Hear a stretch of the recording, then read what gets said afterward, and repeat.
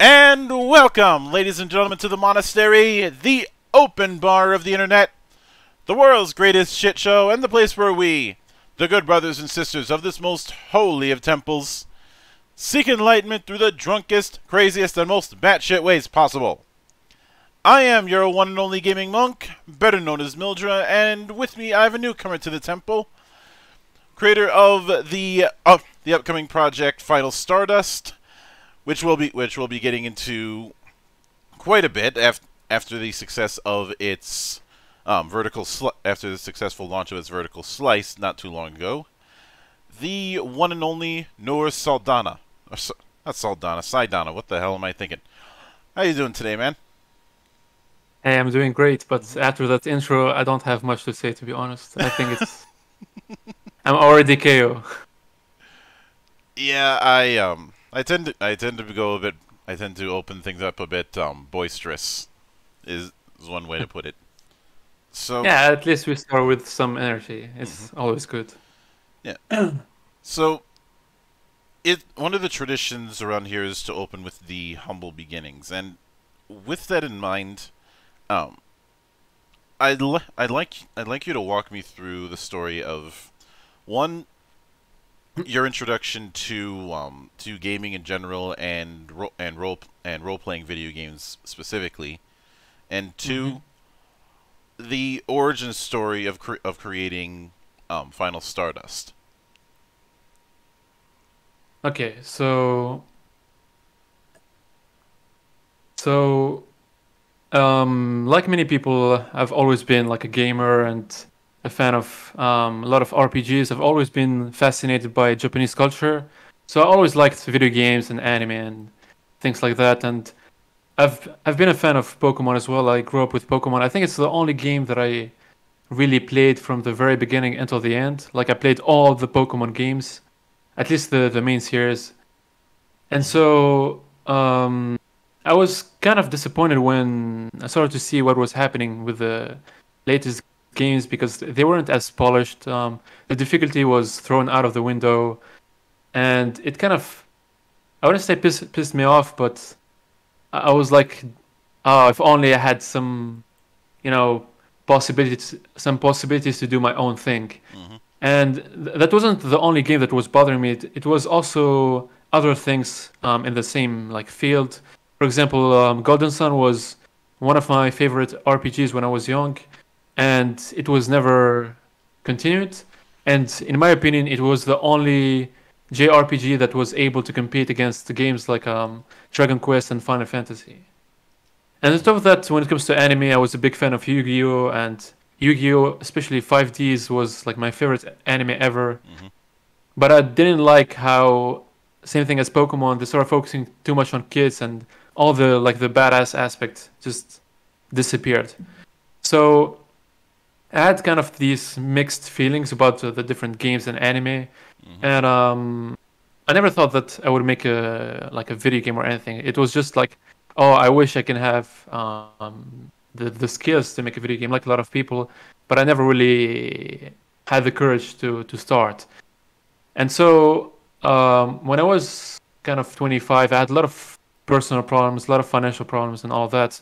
Long story short, I was like, okay, maybe I need to build a business and I need to, solve this financial situation. And I started my first business. It was something in personal development. Because I was going through so many problems. I was like, you know what, I'm going to start to improve myself, start to go to the gym, read books, sleep better, learn about how to manage money properly and all of that. And so since I was doing that, I was thinking I might as well maybe coach some people or teach some people that are going through a different phase, through a similar phase, I mean. And so that was the idea of my first business. But after like 2 years and something and working extremely hard, it flopped completely and I didn't make any money. So at some point I had to admit the fact that it wasn't going to work and I had to find something else. And so at that point, I didn't know what to do, to be honest. I was kind of lost because I thought that was the thing for me.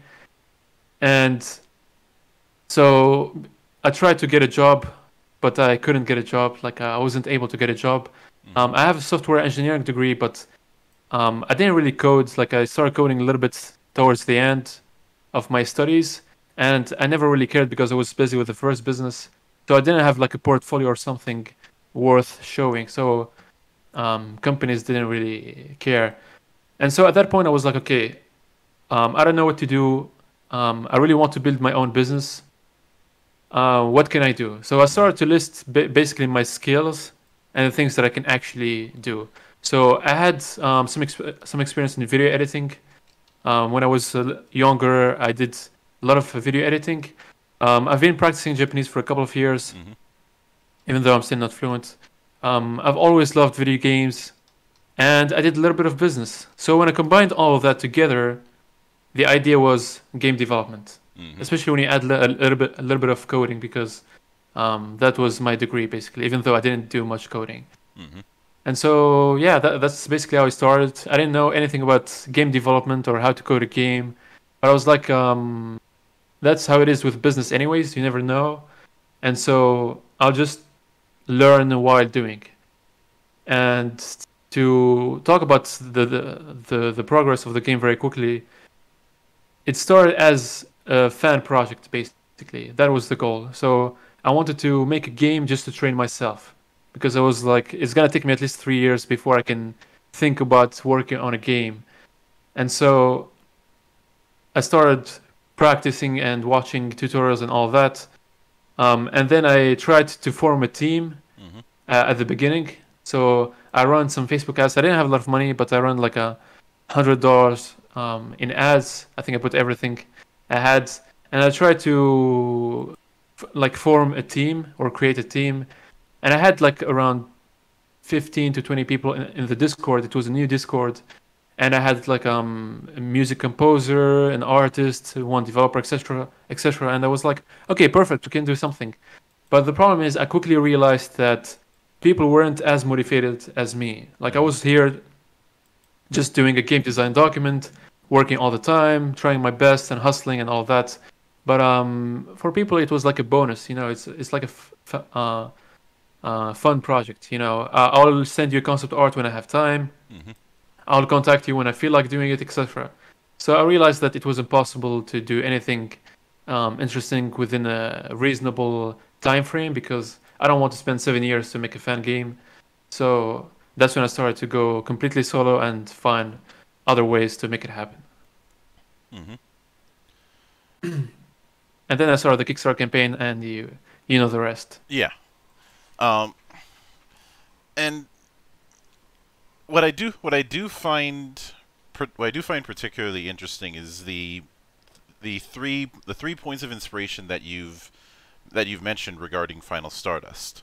Because each of them have been an interesting case. Obviously with Pokemon, I'd say if I wanted to make a perfect analogy of the state of Pokemon, it's the Leaning Tower of Pisa, just with the height of the Tower of Babel.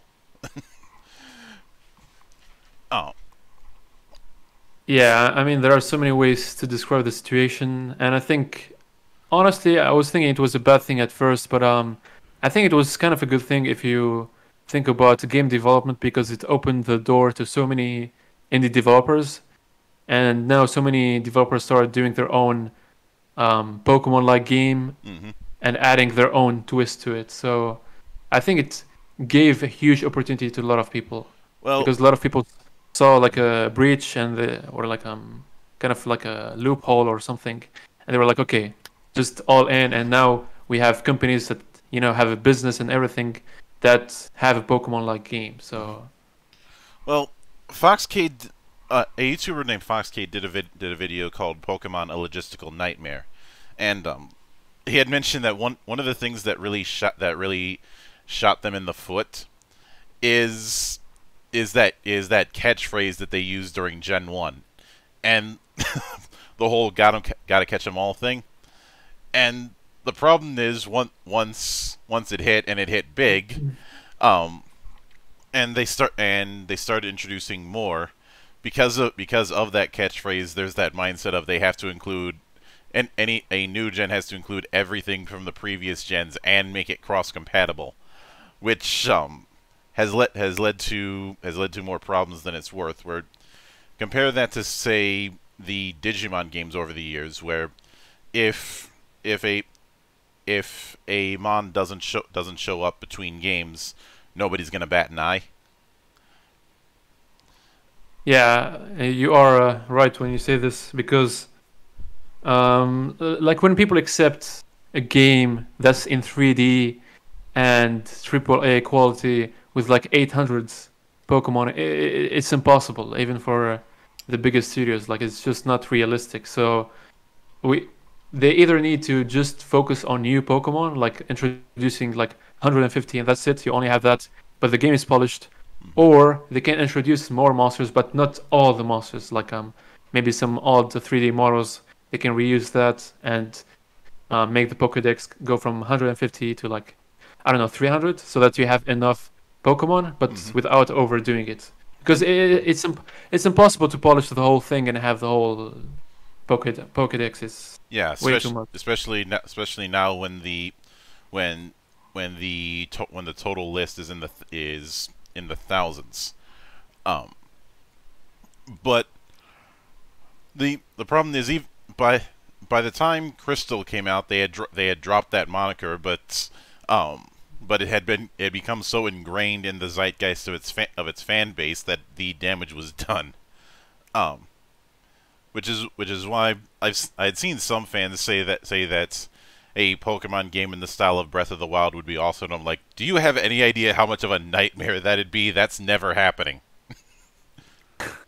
Yeah, it would be way too much, and I don't think that's something that fits Pokemon, to be honest. Because I'm not saying that it wouldn't work with an open world, but Pokemon has never been about high-end graphics or the best technology ever. It has always been simplistic in a way, and it did its own thing. So just forcing open worlds because it's a good idea, I don't know if it necessarily fits like Pokemon. Yeah. Granted, a lot of that simplicity was due to them wanting to make the best out of the limitations they had with the original Game Boy hardware. Because even with that, they were pushing it. But there was also the fact that Game Freak wanted to prove that you could do a properly realized RPG on a handheld. But because of that logistical issue, that's why you have this kind of bad habit of ideas being introduced in certain generations and then never followed up on or completely abandoned. Like the whole Mega Evolution thing in X, or the tag team thing lasted a few generations before it just disappeared. But it's a case of because of that logistical issue, they can't really iterate on it. Yeah, actually, I don't know why they do that exactly. I would be curious to know what's their reasoning behind it, because there are so many great ideas they can implement again, but they don't really do them. I think I was thinking maybe at first they wanted every generation to be unique and have its own features, but the problem is some games are not replayable. Like we don't have access to DS games, for example, unless you already have the game. And most people use emulators or something like that. So it's not like they're saying, okay, we don't want to implement the features of Gen 2 because Gen 2 can still sell and make money, right? Like, it's not making money anymore.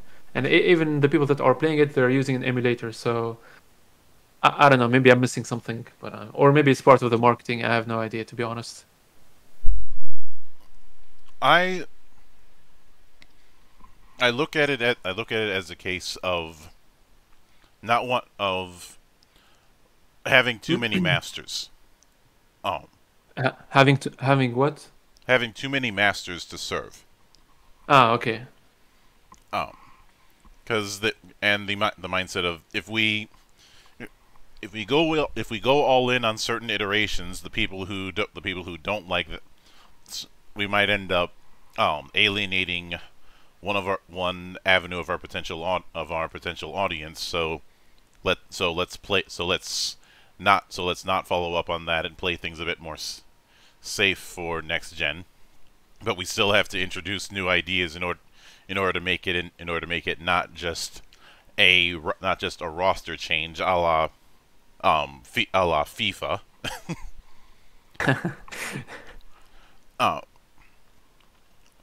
But I'd say that's why, for me at least, for the last several generations, I found the spin-offs more interesting than the core materials. Like stuff, whether it be Snap, whether it be Coliseum, or even something as ridiculous as a fighting game. Yeah, you mean Pokken? Mm-hmm. I think that's. Yeah, Pokken. Or even they released one recently. What was it called? Like Mystery Dungeon. Yeah, which was basically a top-down dungeon crawler. Yeah. In the vein of Shiren. Now, when it came to the other two, the Yu-Gi-Oh! End, first off, I will give you your props for referencing the best season of Yu-Gi-Oh! Although I've called 5Ds the best season with the worst luck. What do you mean, like in terms of performance? Not really. It's actually something that was completely outside of their control. Because you know how early on Yggdrasil was implied to be this secret, almost Illuminati-like organization. Mm-hmm. Well, and then later on it's revealed, oh, they're time travelers. Well, there is a reason for that. There was around the time in Japan there was a massive public scandal when a bunch of voice actors were revealed to be part of a cult, and one of the people involved happened to be Carly's seiyuu. So the writers kind of had. Go ahead. No, I was asking, like, who's that, because I don't know. The name. Unfortunately, the name has escaped me at the moment. But the point is, the writers had to scramble to distance themselves from anything that might appear like that because of the PR nightmare that this whole thing caused. Hence why I say best series with the worst luck.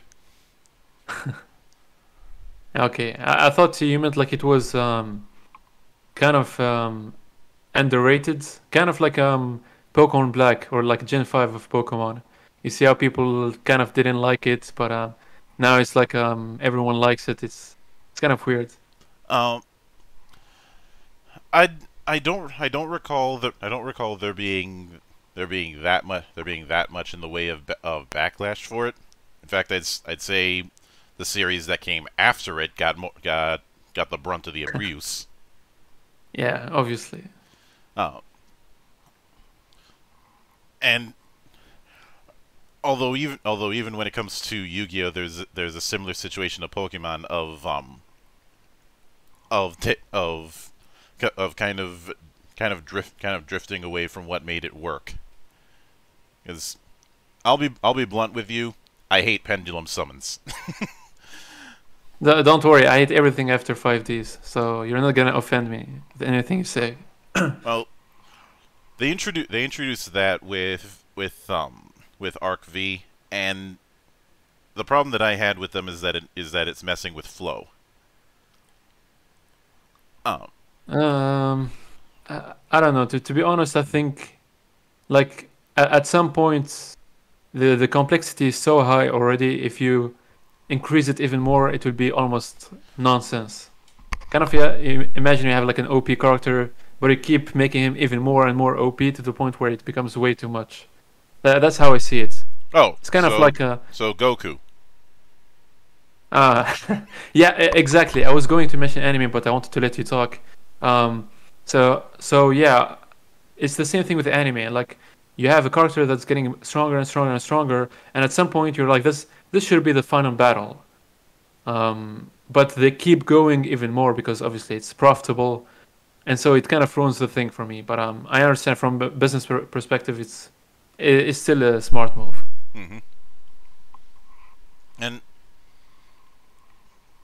the third piece, which maybe it's for the best that it only had 3 games, is in regard to Golden Sun. Yeah, so do you actually know the game? Like, have you played it once, or oh yeah, you just heard about it? No, I'm no stranger when it comes to Golden Sun. Okay, nice. Because you know, when I speak with someone during an interview and he doesn't know Golden Sun, things don't go too well. I can get that, and No, I'm just kidding, by the way. just in case it's not clear, people will say this guy's weird. Yeah. Everybody's weird in the temple. Okay, it's fine then. Yeah. But when it comes to with all three of these, I can certainly see the influence. But when I was playing through the vertical slice, it dawned on me that there was one other thing that the combat loop very much reminded me of, and this might be a little bit obtuse. It felt like the fantasy that early Digimon tamers had promised me, but never delivered on. Okay, interesting. Why do you say that, by the way? I'd be curious to know. Because I didn't play a lot of Digimon games. I think maybe 1 or 2, and that was like during the PS2 era. So I'm more referring to the anime when it comes to this, because the games are a whole different ballpark with Digimon. Yeah. But so which anime in that case? Yeah, like I said, Digimon Tamers. That okay. was the I don't know which that was the season. that was the 3rd season. Okay, 3rd season. And the big reason I say that is you had the, now obviously I could go with the whole card integration, but the main reason I say it is the fact that you have this integration between monster and trainer. Obviously the term may be different, but just the fact that both are equally important, as opposed to having the monsters do all the work in similar kinds of games.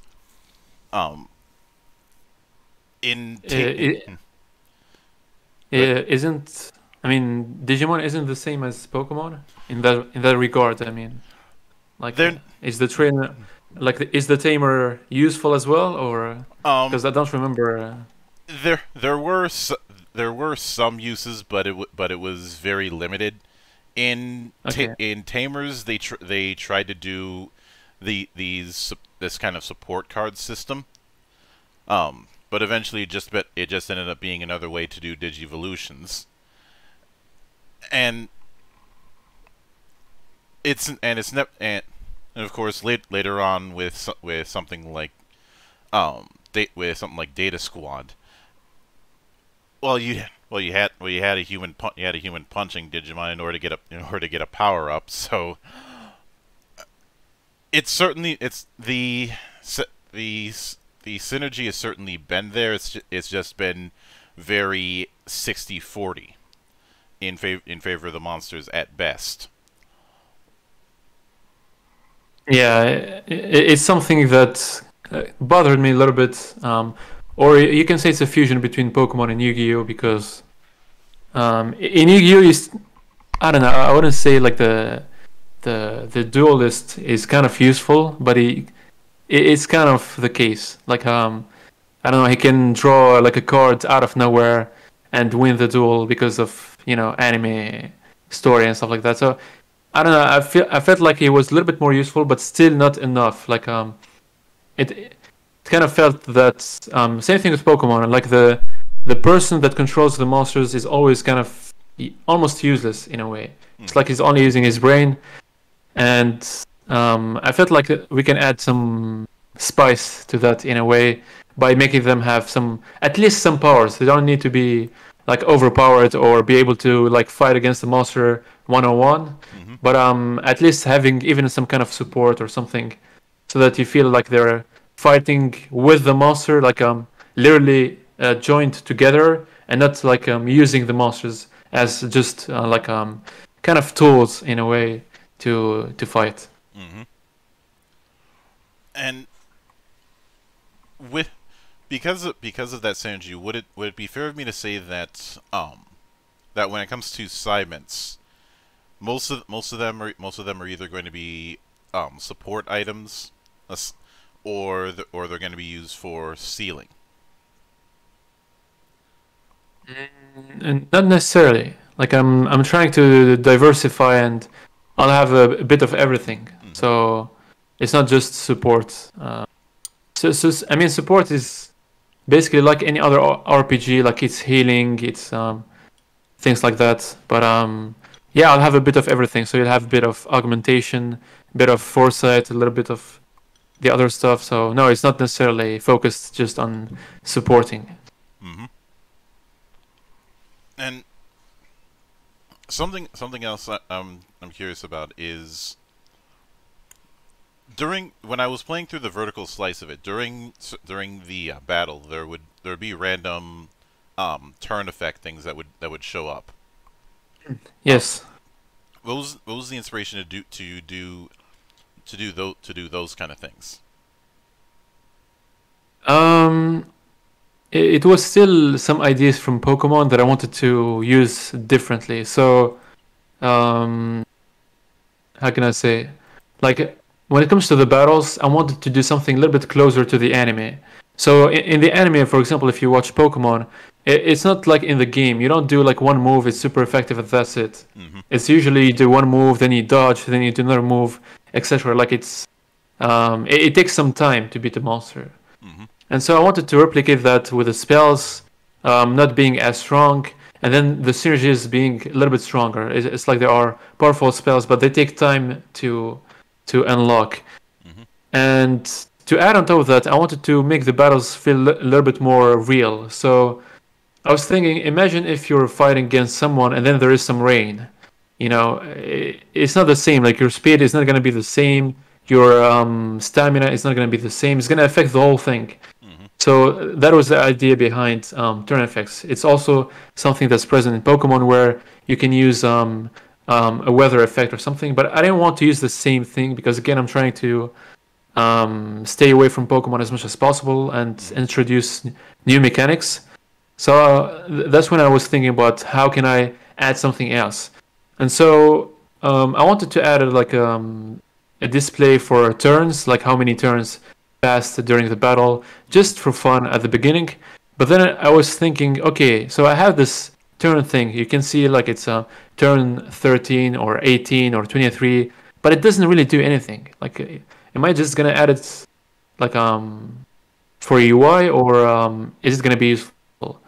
So I was thinking first, maybe it can be useful for people that want to speedrun the game. So you can say, okay, I was able to be this boss within 30 turns or something. But then I was like, it's not enough. And so I combined that with the first idea that I had of introducing something that makes battles more realistic, that imitates kind of a weather effect, and that's where it came from. So it's like all the features, it's like all the features. I just kept testing over and over again until I found something that was kind of reasonable. Now, when it comes to one of the other things that I definitely notice and appreciate is that when it came to the sealing system that you have of using sealing assignments to increase the percentage when it comes the percentage of progress when it comes to sealing, there seems to be very little in the way of RNG. Was it a case where you didn't want to do the whole thing of using a sealing card and then hope it doesn't backfire? I wanted to make it a little bit more, how can I say? I wanted to give more control to the player, basically. Because the problem with Pokemon is that, or other Pokemon-like games, because most of them do the same mechanic. Like that's what I'm seeing right now. Most of the games that are inspired by Pokemon, they do the same system. And so the problem with that is that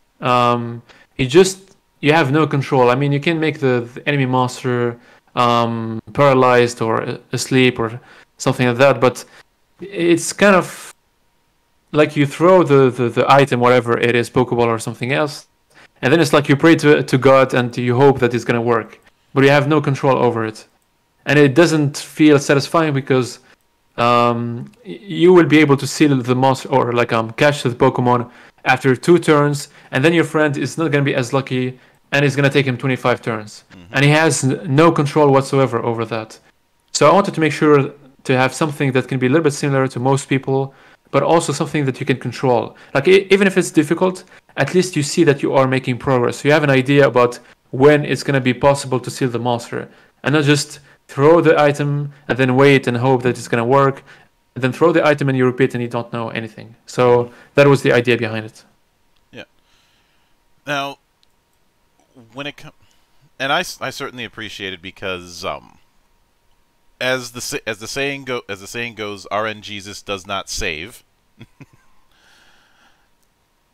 I mean, a little bit of RNG is not a problem. Like for example, we have RNG with Simons, right? But it's not like the RNG that makes you break the screen. We're not dealing with XCOM bullshit. Yeah, I remember because I was playing Monster Hunter World.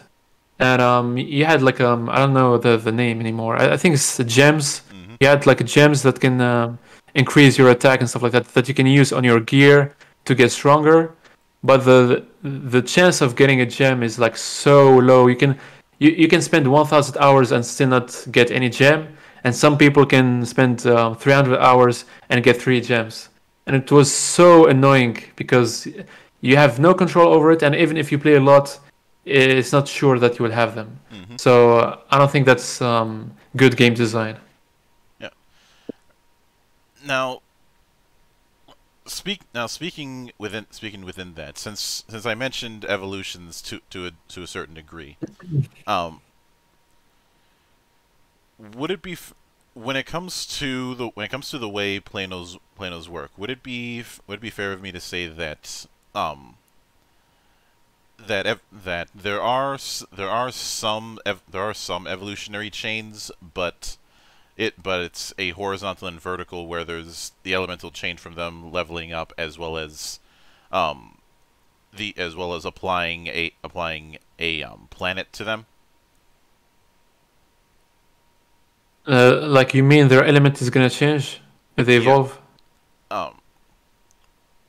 I'm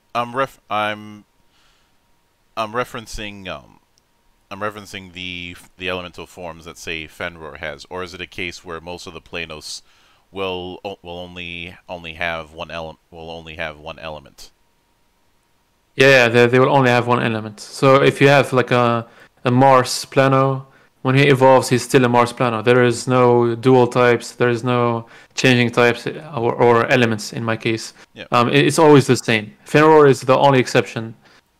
Because I wanted to have something a little bit different from Starter, where you had, in every game you have like a grass type and then a fire type and then a water type. I wanted to change that idea a little bit, so I made one monster having multiple elements, and that also can be used as kind of abilities or kind of like when you use like the hidden machines and stuff like that, or TMs, HMs, where you have cut, strength, and fly, and all that. So that was the idea behind it. I was like, okay, you're gonna have a monster that evolves into different forms, and then every form is gonna do something. So one form is gonna be like Mercury, for example, is gonna be for swimming. Jupiter, for example, maybe flying, and then Venus is gonna be like a normal mount, stuff like that. And what I did find interesting is that there is, like I mentioned, there's that whole integration between between the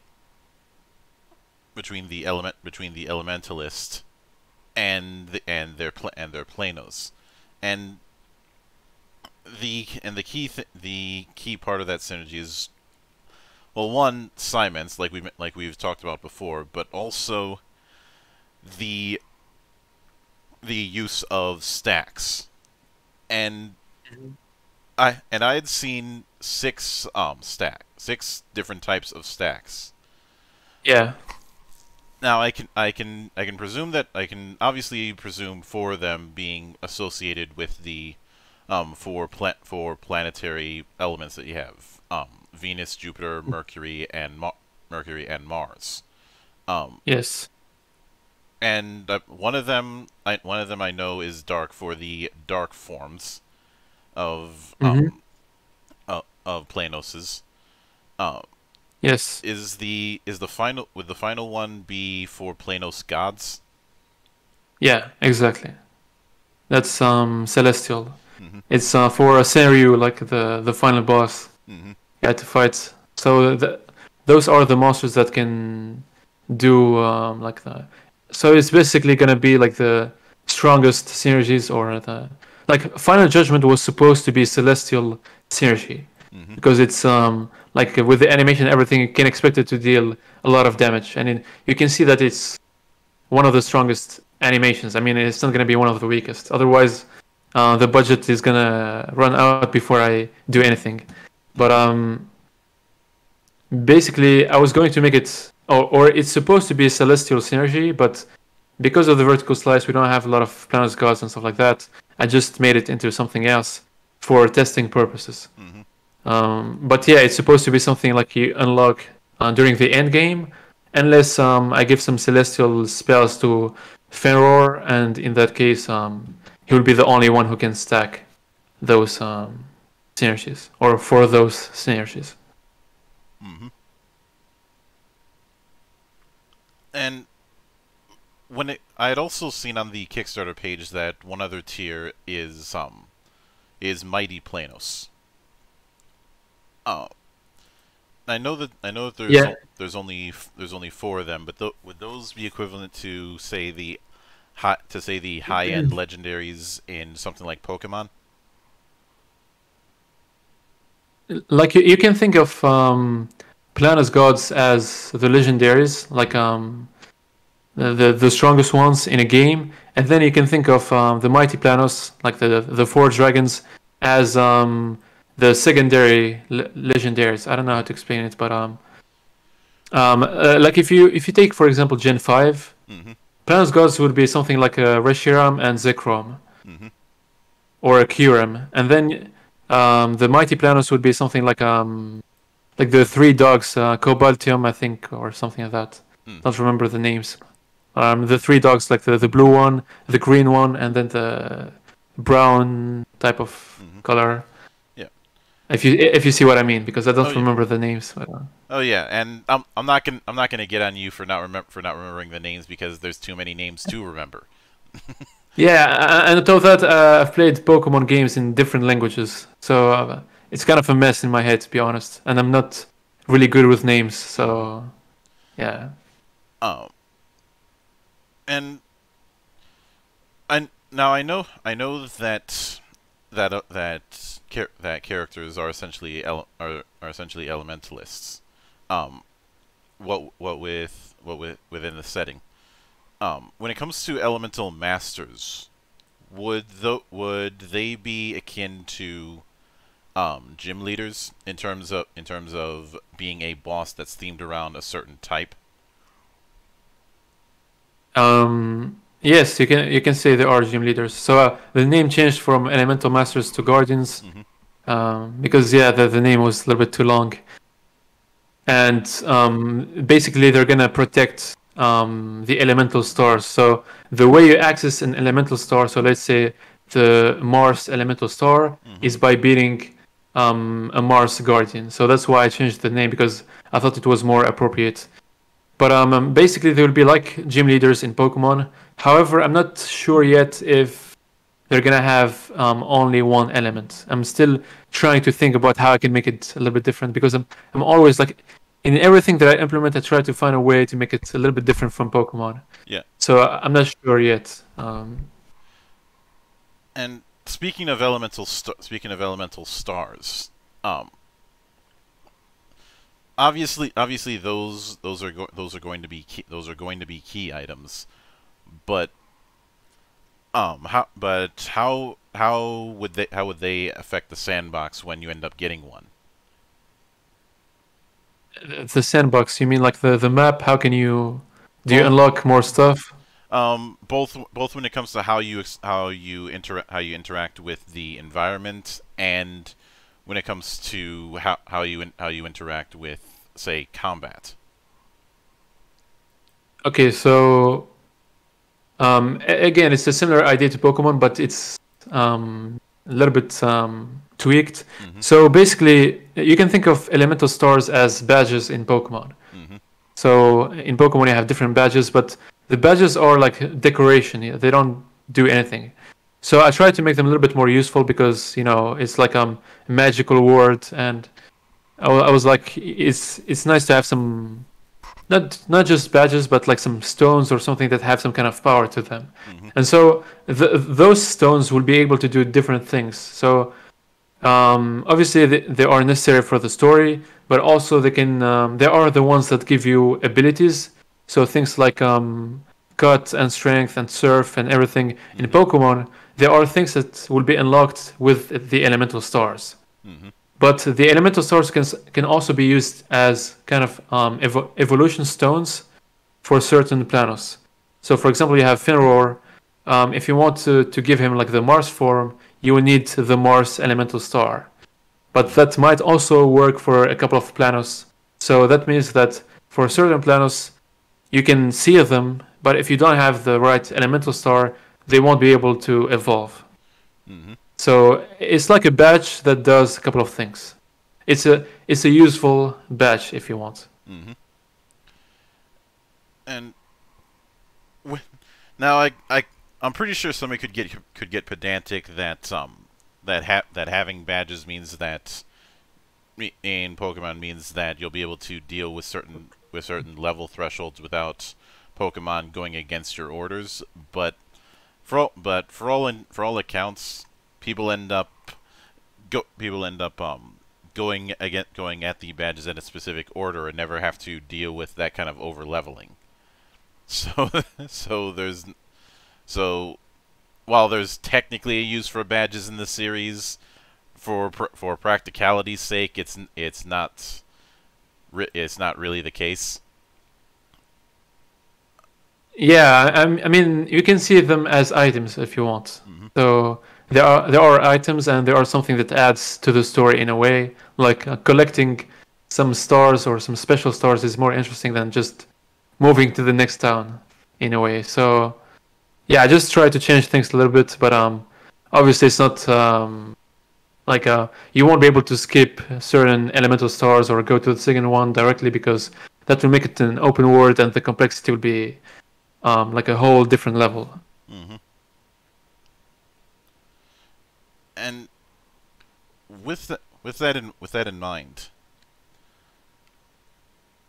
when it comes to having four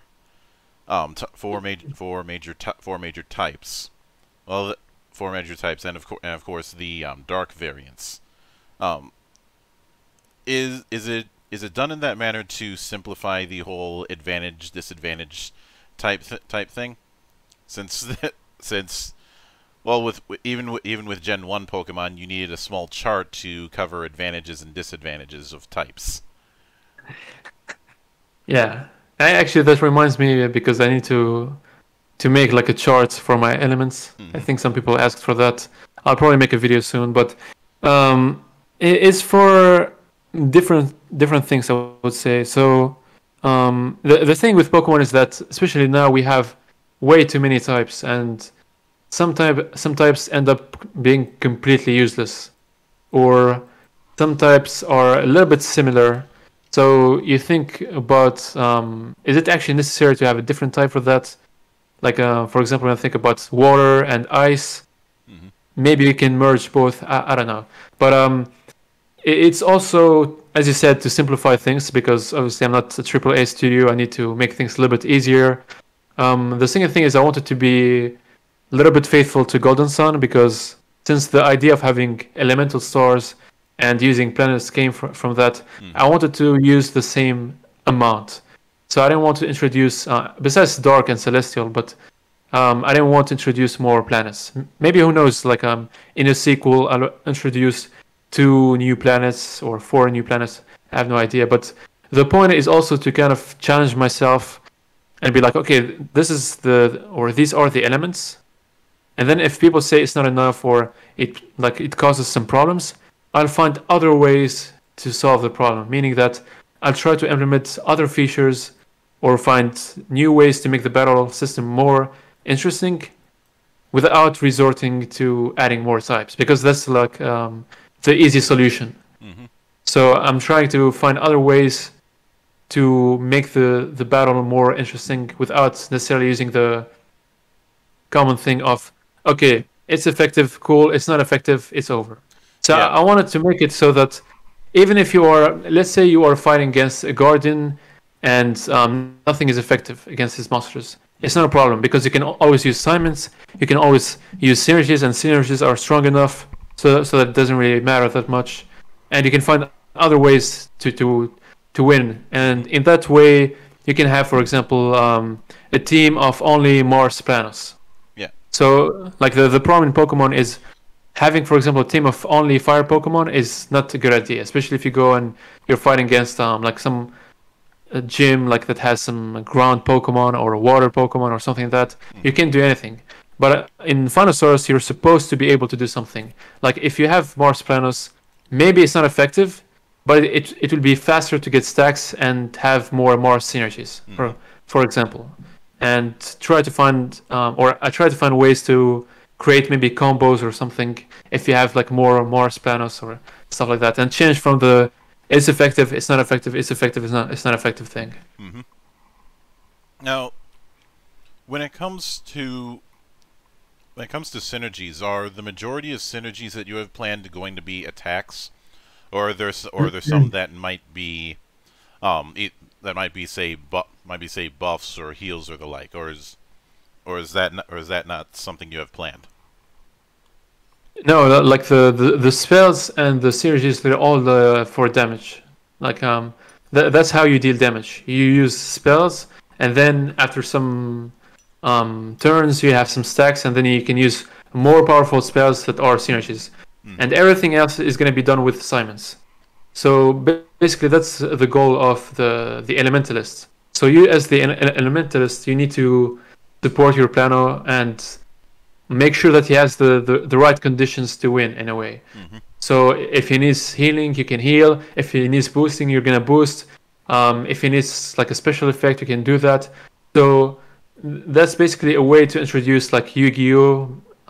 Because in Yu-Gi-Oh! You don't really attack as like with the trap cards and magic cards, for example, you don't really attack. You support the monsters in a way. So that's the idea. It's a similar idea to Yu-Gi-Oh! Where the monsters deal damage, they have attack points and defense if you want, and then everything else is Simons, and it's like trap cards and magic cards in a way.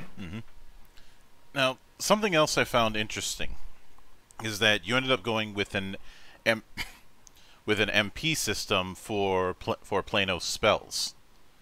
Yes.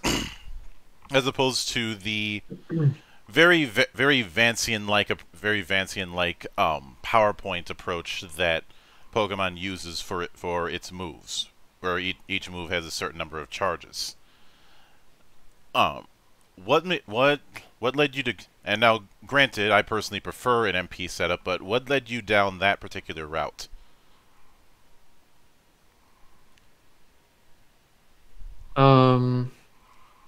So I think it's funny because it's like everyone agrees with this, because I see all the Pokemon-like games using something else besides PP. So that shows you that it's maybe a little bit out. I think it's a good system. It's original, but nowadays I don't know if it's really adapted. But the point is, or at least the way I see it is, with MP it's more. First thing, I try to do something similar to Golden Sun, so that's why I used something like HP MP and Dragon Quest and all that. Like in all these games, you have MP or something similar. You don't really have PP. So again, because I'm trying to do something, I always try to change things from Pokemon. Anything that can be changed a little bit, I will do it as long as it's possible and it doesn't ruin the whole thing. But I think with MP, the thing that's interesting is that it makes you think a little bit before using a spell. The problem with Pokemon is that if you have a strong spell, what's going to happen is that you're only going to spam that same spell all the time. So let's say you have, for example, something like Flamethrower, or I think it's the name. You're just going to spam that until it's over, and you're not going to use anything else.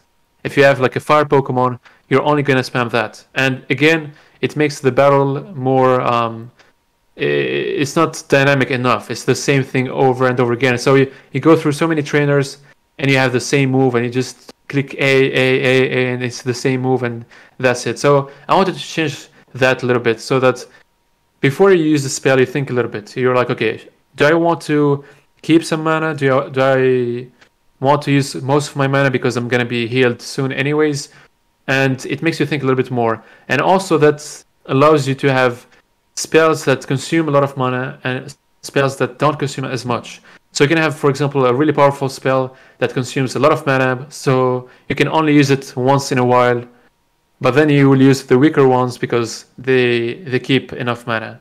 So that way you can think about what you use, and it makes, not only it makes the strong spells more interesting because you can only use them once in a while, so when you use them it feels a little bit special, but on top of that it breaks the, like what I'm trying to do with the battle system, basically I'm trying to break all the constant stuff that's happening. Like anything that's monotone that keeps repeating, I try to break it. That's why I added turn effects and dynamic music and things like that, because I'm trying to make the turn-based battle system more dynamic. Because, you know, it's already a little bit slow because you have to attack and you wait, and it's not like a hack and slash type of game where you just move everywhere and it's so dynamic. So I'm trying to find ways to make it as dynamic as possible, and any idea that comes to my mind, I just go and I try it. And to be fair, trying to go with that charge system that Pokemon has would not be all that compatible with the approach that you have with Siments, since restoring those is going to be one particular avenue, and having to restore each individual spell would have issues. I'm not sure I'm getting what do you mean. Like you mean assignments will have a type effectiveness? No. I mean it's if you were to have spells use the same system that Pokemon does, that Yes. might end up clashing with how that would relate to Simons. Why? Because in Pokemon, obviously each move has a certain number of uses. Yes. And so if you were to go with that, then instead of an MP assignment, it would have to be a move restoring one, and you would have to figure out what would be a reasonable amount of uses for each individual spell. Okay. So it ends up solving more. So going with an MP route ends up solving a lot of problems. Yeah, sure. Obviously, it's so much easier to just restore MP than to go with the thing where you have to choose the spell and decide which one gets like 5 or 10, and if it's balanced or not. Yeah, it's way more easier, obviously. Yeah. And I know And for what it's worth, that whole charge system that it uses, that Pokemon uses, is not as unique as I'm sure some Gen 1ers would like to claim, because it's basically the spell charge system that's been used in Dungeons and Dragons since the 70s. Yeah, I mean, maybe. I'm not really familiar with the game. I know it's very popular, or it used to be extremely popular. But yeah, like Pokemon. The thing is, Pokemon used a lot of ideas from other games. Like for example, the turn-based system and stuff like that came from SMT, Shin Megami Tensei. But a lot of people don't know that, because Pokemon is Pokemon. It's the biggest media franchise in the world. So people think that Pokemon invented everything, and so it's really hard to discuss with them, because everyone's like, no, Pokemon started, and so everything else is imitation, or yeah, like it's not anything new. I wonder if that's why journalists always end up getting their asses kicked whenever they step into a Shin Megami Tensei game. Yeah, because it's a little bit more difficult. I think when you're used to Pokemon, especially the recent games, you get your ass kicked in pretty much any game, to be honest. I'd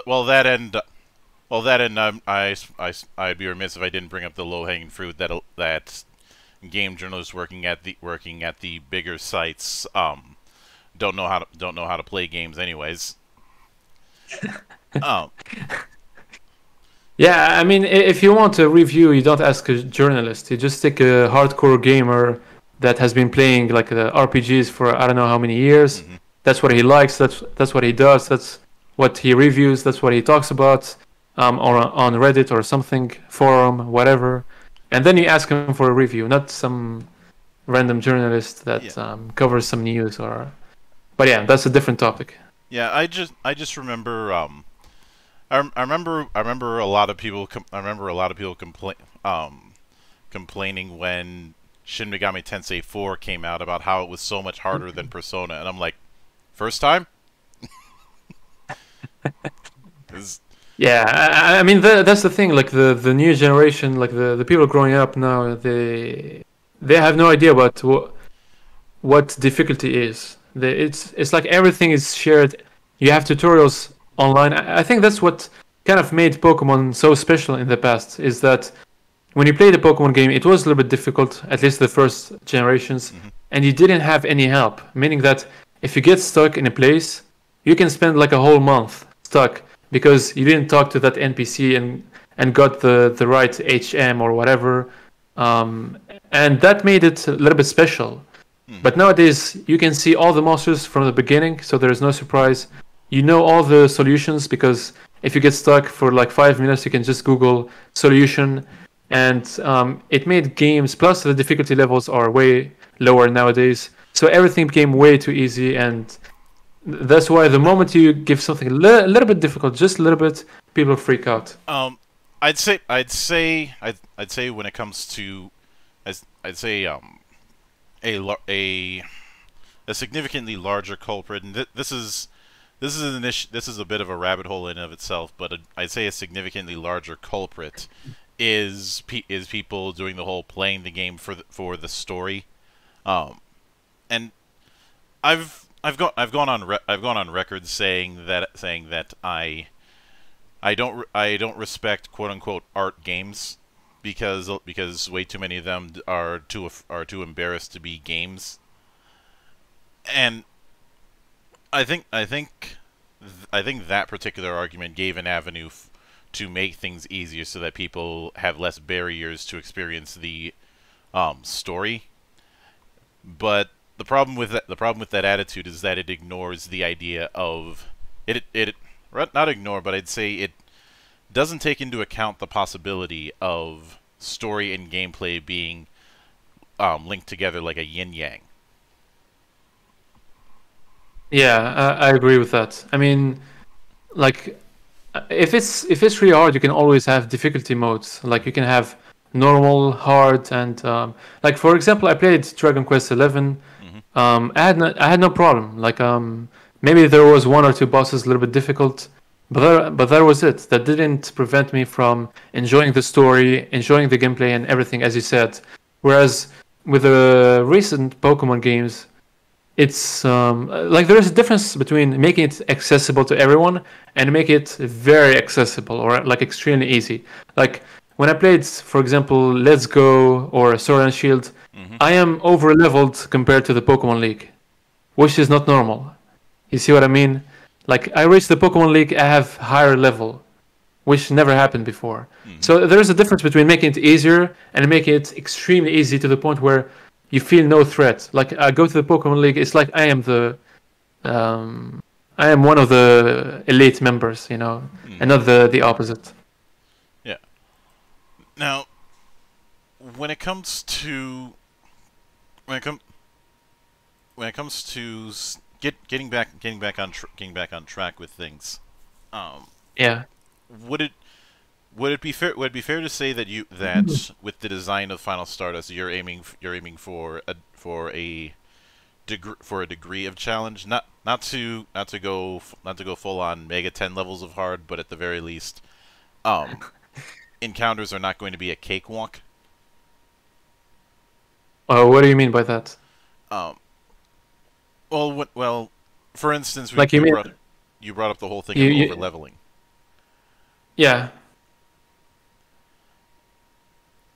And I'd say and a lot of times that particular thing is balanced by, and eventually the XP rate, the XP that you get is gonna be the law of diminishing returns in some games. But when it comes to difficulty, would it be fair to say that you're on the medium scaling of it?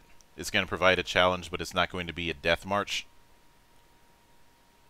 Yeah, that's the goal. I don't want to make a game that's way too easy. Like the thing is, Final Stardust is not for kids. That's the thing. Like I think Pokemon, Yu-Gi-Oh, and all these franchises, they're targeting kids, and I'm trying to do something else. I'm trying to think about the people who are kind of like me, that are not as young anymore, and that want a little bit of challenge. Of course, while being casual, while being casual, I'm not gonna make something hardcore only for experts, especially not with the first game.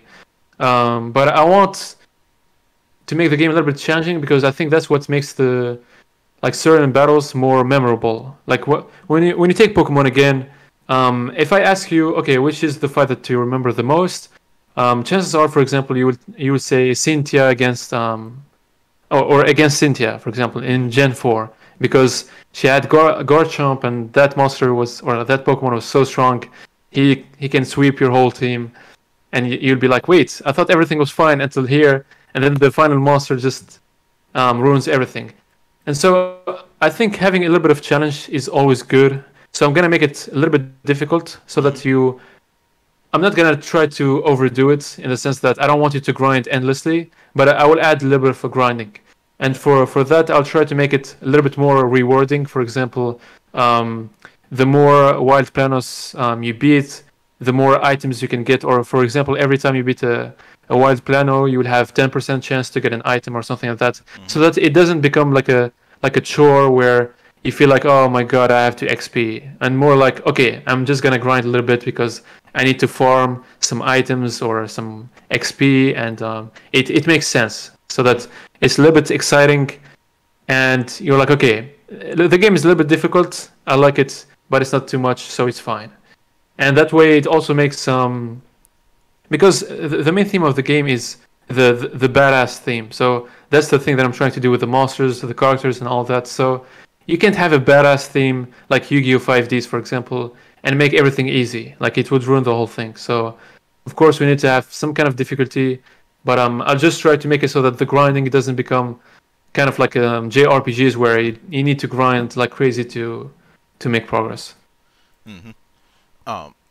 The funny thing is, when you mention boss fights that you remember, I always end up thinking of two in particular from the from the generation that I happen to be fond of from the early days, and I'm probably going to be stepping on some toes once again, but I don't care. I am very fond of Gen 2. And Okay, yeah.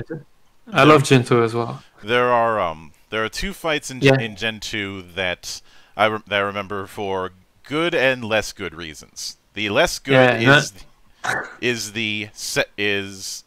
the second gym battle that you end up getting. Second. I thought you would say third, but yeah, okay.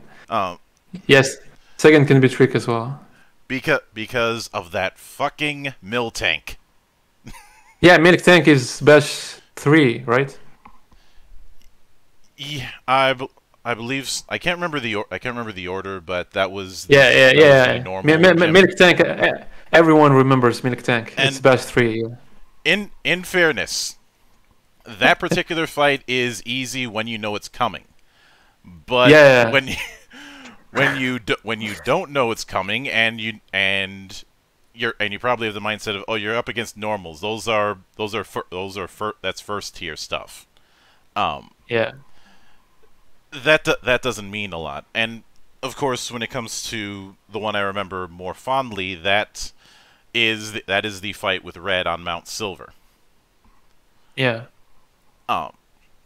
Largely because it feels like the kind of it feels like the kind of challenge that you would see in a hidden boss in a Final Fantasy game. Yeah. And given the fact that you've mentioned wanting to do that style of story with Final Stardust, have you considered putting those sort of hidden challenges? Honestly, it's all gonna depend on the budget and how things go, because obviously if I manage to finish in time and I still have some budget, I'll try to add a couple of things. But if I can't, or if I'm limited with the budget, I might just do the bare minimum, like at least having a story that's complete and all that. So it's all going to depend on the budget and the time, to be honest, because I don't know, maybe the game is going to take less time than I thought, or maybe it's going to take more time. So it's all going to depend on how things go and the publisher that I get. Obviously, if I get a publisher that gives me more funding, I can add more things. If I get a publisher that gives me less funding because I don't have the choice, then I'll have to remove some features. So I'll say it all depends on money. Because, I mean, game development is mainly, or it's all about money, to be honest. And I had ideas like that. I hope I can implement them, but I'm not really sure. Like, I'm not going to promise anything. For example, I was thinking about doing something like how's it called? Like a Battle Frontier or something, you know, or the Pokemon World Tournament in Pokemon Black, I think. Something that's how do we call it? Like an end game loop or something like that. So that even if you finish the story, you can still have some battles or something to look forward to. That's something that I want to implement, if possible, of course. Yeah. So that people have something to do after finishing the game, and they still continue to play Final Stars, and not just like, okay, I finished the story, awesome, it was a great game, goodbye. You know, but we will see. If I don't have the choice, I'll try to make sure the story is good and the gameplay is good overall during the main campaign. And if we still have some budget, I'll try to do something extra. Yeah, and also before I forget, there's also the developer. Like if you see in the vertical slice, I added my own NPC, like the developer. That's kind of like a hidden thing, because maybe towards the end you will have a secret battle with him or something. So. And you'd be in good company with that, because Bloodstained did that with Iga being a boss in his own game. Who? Iga. Who's that? Koji Igarashi, also known as Iga. He was the guy who's largely responsible for Symphony of the Night and that particular style. Hence the term Igavania. Okay. But Bloodstained is a spiritual successor to that style, and he ended up and one of the hidden bosses in it is him. Yeah, I think it's something cool, and I don't know. I always wanted to do something like that. It's just that I never had the opportunity. So now that I'm working on my own game, I was like, yeah, why not? I mean, this kind of stuff is something that people like and hard to implement. Like, once you have Elementalists and you have the code and everything, and you have cutscenes, it's pretty much the same thing. It's just that you do concept art, an extra concept art for that, extra sprite. It's gonna cost a little bit of money, but it's not that hard to add it, and it makes a difference. It allows your game to stand out a little bit more, and I think it's a nice touch. And for what it's worth, one potential avenue that I could easily see happening with this kind of game is people doing build runs the same way people do build runs for Diablo. Build runs. Well, what is that? I have no idea. Um, I've basically doing a run with a certain play style or a certain deck style or the like. Okay, I get it now. You mean like a different element and stuff like that, like a team of a certain element, and then trying a team with a different element, and then using a deck with certain assignments. Yeah, that's certainly one possibility I could see. Of course, then there's always going to be the crazies who will try and survive with the lowest amount possible, akin to somebody trying to play Resident Evil 4 and using nothing but the survival knife, or someone playing Doom and using nothing but the pistol, which is it's technically possible. It's going to be an exercise in patience, but you can do it. Yeah, I mean, people like doing challenges. That's a really cool thing. Like they really like it. They really like taking themselves out of their comfort zone in a way. And that's the funny thing. Like you say, okay, I'm gonna make an easy game, but some people really don't want the easy game. They try to create they try to create challenges so that they make the game a little bit more difficult. That's what's happening with Pokemon, for example. And that's something that I'm trying to do as well with Final Stars, because I've noticed that there are a lot of games that are very simple, that had a small budget, but that exploded in terms of popularity because they were replayable, and you had the possibility to replay them in a different way every single time.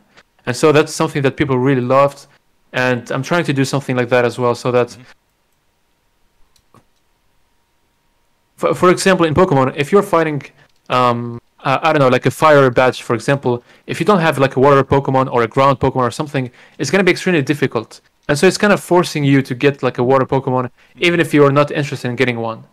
So in Final Stars, I want to make it so that you can choose any team you want, any deck you want, but you can still make it happen. It might be a little bit more difficult, but it's possible. And that also adds, as you said, like the fact that you can replay the game. For example, let's say you have 3 save systems, or like 3 saves. How do we call it? Slots. 3 save slots. And so what you can do is you can play the game on one slot with, I don't know, like a Mars team, and then in a different slot with like a Venus team with a different deck. So you don't have to finish the game in the same way. Or you can just replay the game on the same save slot. It's not a problem. But the point is to make it playable more than once, because that's where, you know, people really love the game and they replay it, and they keep making more content, and it's a loop that never ends in a way. Yeah. Rather than having like a big story, boom, they finish it and then they never play it again, or they never look at it again. Like when you are a big game, it's fine, but when you are like a small studio, it's a little bit of a problem, because you're trying to create your own place in the market, and so you need as much attention as possible, and it's hard to create when your game is just about the story. Yeah, and those particular build runs that you mentioned. That is just covering the covering the leanings for Planos. That's not even getting into the numerous potential build types that people could discover when it comes to your assignment deck. That's the funny thing, actually, because I'm trying to do things, but even I sometimes don't realize what I'm doing. Like I add maybe some assignments. I'm like, okay, it's fine. You can just use the assignments to increase your attack, and that's it. But I'm sure I'll find someone who will use it in a different way, and that's also what's interesting. And that's why you need to have feedback from the community, because you are the developer. You're not necessarily a gamer. Like, you're not an expert in an RPG or something like that. You just know how to make games. So you need those people to actually help you with the game, because sometimes, as you said, they would discover some secret deck that's too OP that I never thought about, for example. Now, as I recall, the next phase that you're going with is fully developing the game, as well as developing a I believe it was a PowerPoint-like pitch. Yeah, the pitch deck. So what? And when it so how far is that coming along? The what? I didn't understand. You mean I plan to do? Yeah, the pitch deck is finished. I already made a video on YouTube talking about that. But like, you mean I'm doing other things besides the game? Yeah. This is more of a general what do you have coming down the pipe kind of question. Okay. So I covered this a little bit in the pitch deck video, but basically what I'm trying to do, at least this is the concept. We'll see how it goes in the future. But what I try to do with Final Stars is basically making the game scalable. I don't know how to use it or how to say it otherwise, but what I mean by that is make sure that the game can have sequels, so that when you play it, you're like, okay, if we have Final Stars 2, it makes sense. If we have Final Stars 3, it makes sense. Like, it's a game that can have a sequel. It's not a game that's how can I say that, like a one-time experience type of thing. And also, it's a game that can expand into different things. For example, when you check the voice acting, you can say, okay, we have cutscenes, we have concept arts and stuff like that. Okay, this can be done into an anime, for example, or something like that. If you see the story, again, the Japanese stuff, like the Japanese influence and the vibe and all that, we can say, okay, maybe you can make a manga out of it. So that's what I'm trying to do. I'm not just trying to create one game. I'm trying to create a brand around Final Stars. So the goal would be to make the game. That would be the main thing. But then we can also have like maybe one book of manga for every game that releases, 1 or 2 anime episodes for every game that releases, that kind of stuff. And then obviously you have the typical stuff like merch and stuff like that. But I'm really trying to create something like a Japanese brand, like what you see with Digimon, Pokemon, and all that. A game, and then you have other things like anime and manga, or maybe other interesting things. Who knows? Maybe someday I'll make like a card game where you only use assignments, and also like the monsters are also assignments, or cards as well. I don't know. We'll see. But that's the idea behind Final Stars. Yeah.